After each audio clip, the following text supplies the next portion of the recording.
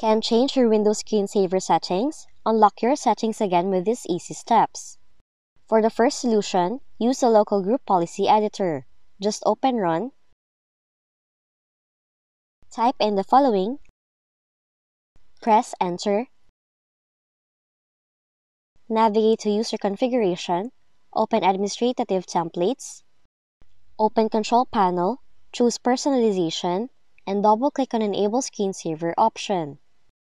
Now check the enabled box on the next screen, and from there, click Apply, then click OK.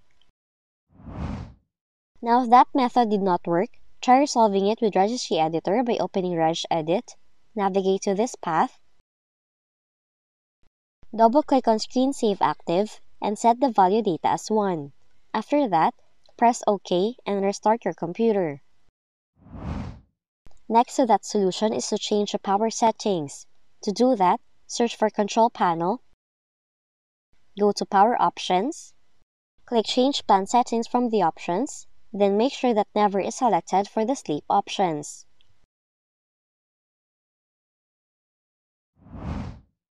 And lastly, get rid of system corruption by opening Command Prompt with admin rights. Type in the following command, then press Enter to begin processing the system files. And those are the 4 ways on how you can fix a grayed out screensaver settings in your Windows computer. If you found this video helpful, kindly like and subscribe. You may also click and turn on the notification bell so you can be notified from whenever we release new videos.